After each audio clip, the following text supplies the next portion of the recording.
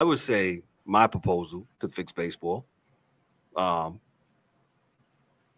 finish, cut 20 games off. Right, we got 162, make it 142.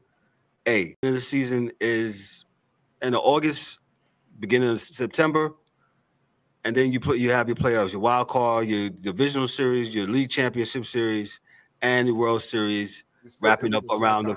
around the 1st of October. Voila. But also take into account, and I know we're going down a rabbit hole here.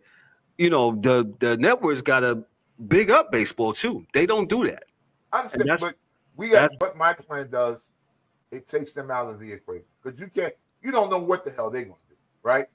But you do have your TV contract already, right? So you don't know what the hell they're going to do. But what I'm saying is, just for baseball, for the sake of baseball, what can we do to make things better for our game, right? Help with the mail. Move the But mail. yes, my point is this: now, in all reality, scarcity brings value. Baseball has to scale back their season. They have to cut games, and they have to get back a part of the calendar that they lost.